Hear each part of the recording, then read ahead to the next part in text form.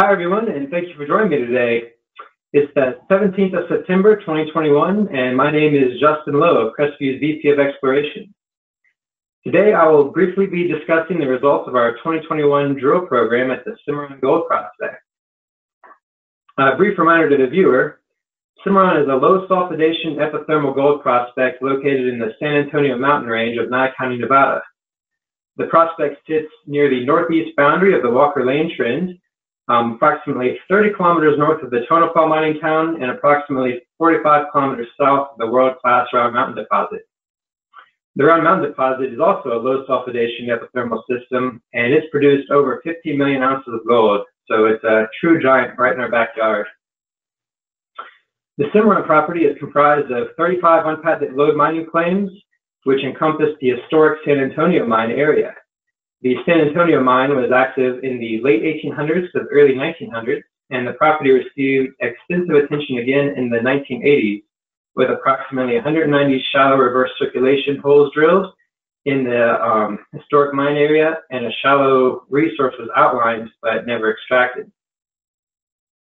In May 2021, this year, Crestview drilled 4 diamond core holes in the historic resource area, and I'm very excited to announce that anomalous gold values were encountered in all 4 holes. SA01 and SA03 were drilled in the eastern portion of the historic resource, and each intercepted significant zones of gold mineralization.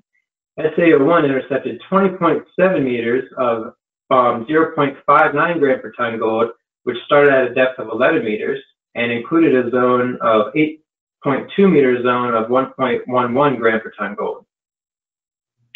SA03 intercepted 2 different zones of mineralization, with the upper zone starting at the surface and extending to 16.8 meter depth of 0.59 gram per ton gold. And the lower zone ran from 26.7 meters to 45.1 meters for a total of 18.4 meter of 1.08 gram per ton gold.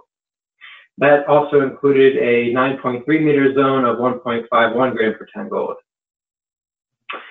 SA02 and SA04 were drilled in the western portion of the historic resource area, and each intercepted 3 short intervals of anomalous gold mineralization at similar depths to each other, but much deeper than in SA01 or SA03, with the upper zones starting around 65 meters. The 3 intervals encountered in SA02 and SA04 were at similar depths, and this suggests those zones may be continuous. Taken together, all 4 of these holes data suggest that the system may be continuing at depth to the northwest.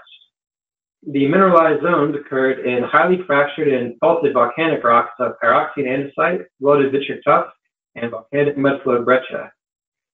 Now, the associated alteration included abundant iron oxide, primarily jarosite and hematite, moderate argillic alteration, minor silicification, minor propylitic alteration, and late calcite, which are all support the interpretation that Cimarron is host to a shallow, low sulfidation oxide gold system.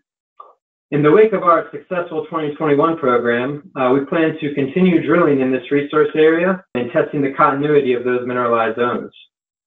We've also got step-out holes planned based on good indications from the historic data, and we have additional fieldwork planned at Cimarron as well. That pretty much concludes what I have for you today, and I thank you very much for your time.